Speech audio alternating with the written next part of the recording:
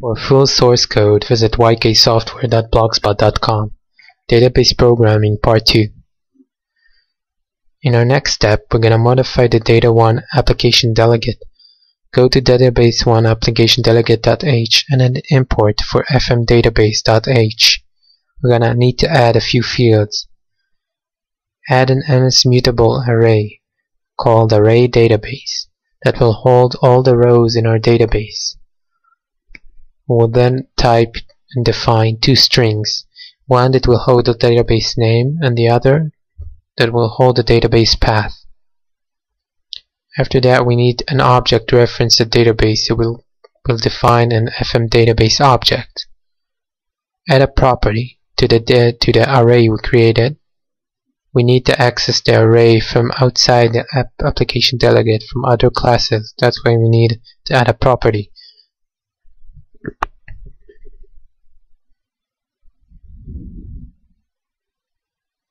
Okay, go to database1 appdelegate.implementation. We're going to now add three new functions to this file.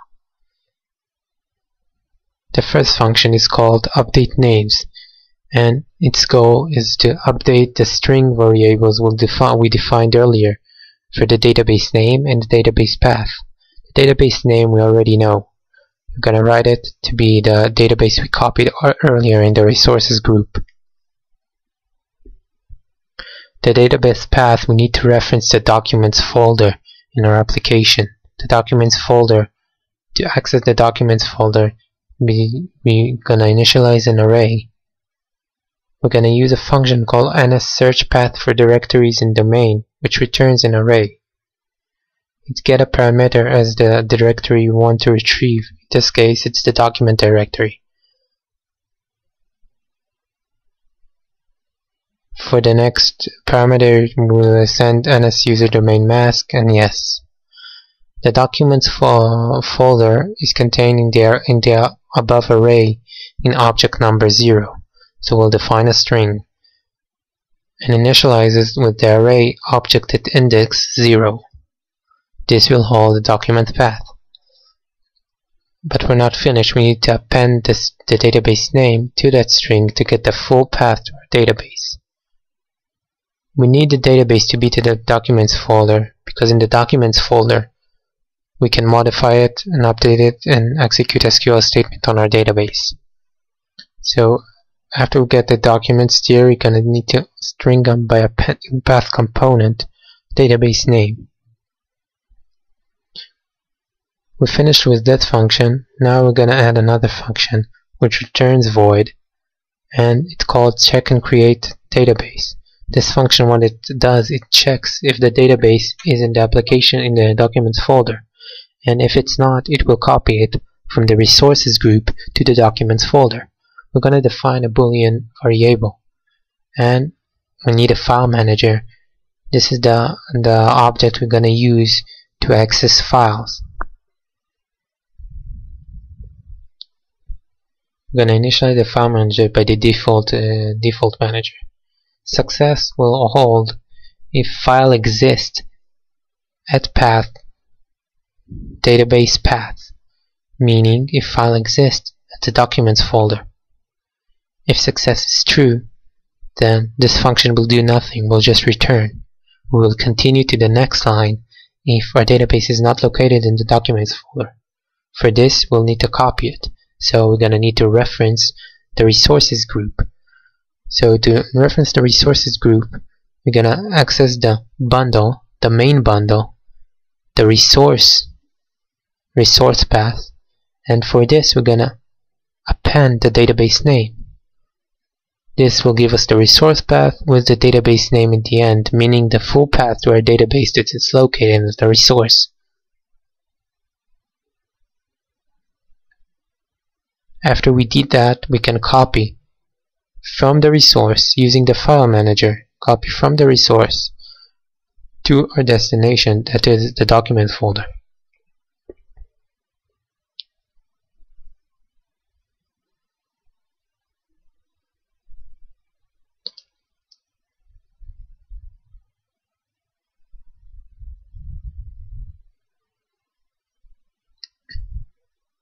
Okay, finished with this function. Now let's add the third one. The third one will basically interact with our database. It will be called read words from database. What it will do, it will loop through all the rows in the database and populate a single student object and push this object to our array. Okay, we're gonna start by basic initialization of the database. For this we're gonna use FM database, which get database with path, which get the path to the database. This initializes the database, our database variable. We're also gonna need to initialize the array.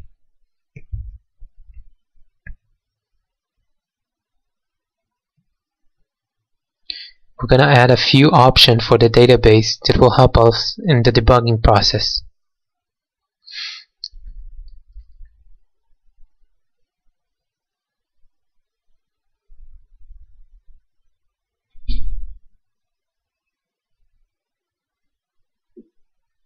Okay, now we're gonna need to open the database. So we're gonna use db open.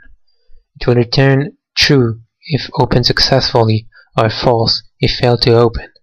Then we'll check the return value of this function and check if it's true, we'll return success, and if it's false, we'll return failed to open database and return from this function.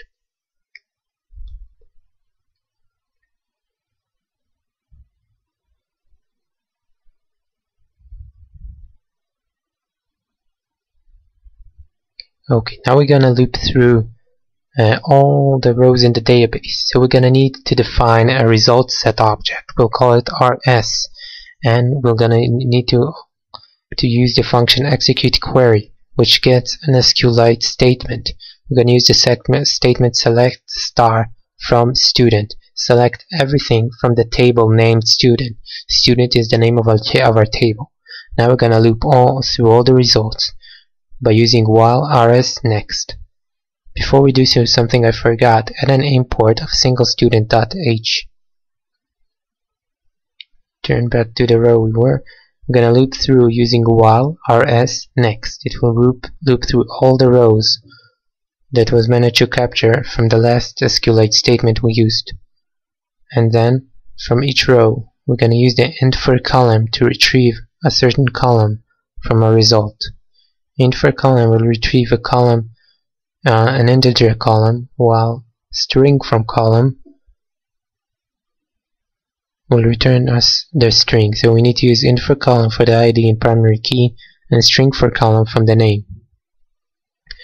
We're going to then initialize a single student object, initiate it with data, and send the 3 parameters we extracted from the database above.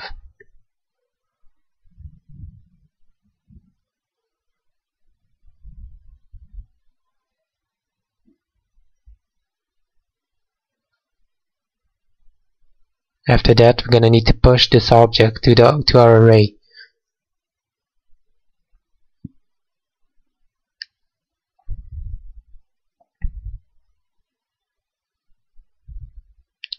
But something I forgot for the array, because it's dead synthesize for the array database. So add a synthesize for the array database.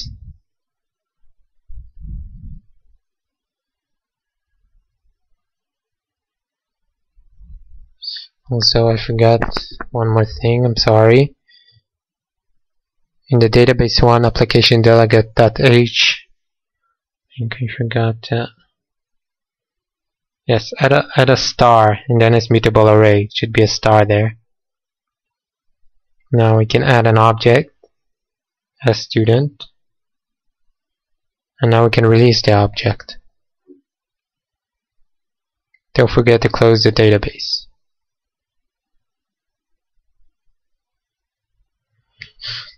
Okay, pretty much finished with this function. And now we need to call them in the application did finish launch with option. So we're gonna call self update names, then self check and create database, and then self read words from database. Go to the dialog function. We need to free some memory, free the array, and also free the database. That's it for now. Please continue to the next part.